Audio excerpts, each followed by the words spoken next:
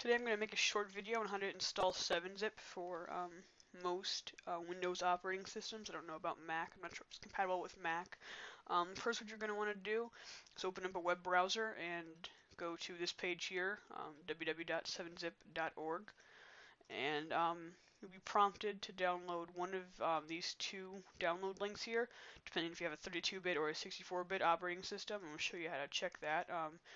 You're going to want to go to your files, or on Windows 7, go to your start menu, then go to computer, then right click anywhere in here, go to properties.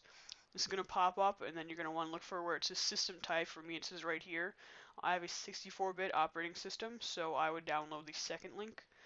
I would download this one here, just click on it.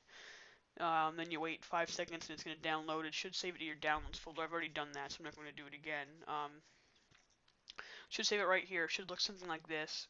What you're going to want to do is just open that and click next and click I accept and click next and install, and then it's going to ask if you want this to make changes on your hard drive.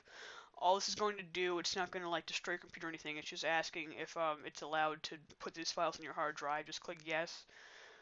Then it's going to do this, and then you're done.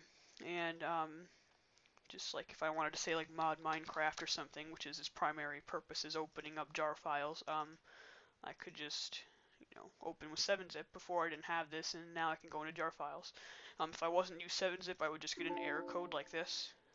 And so yeah, that's how you install 7-zip for Windows 8.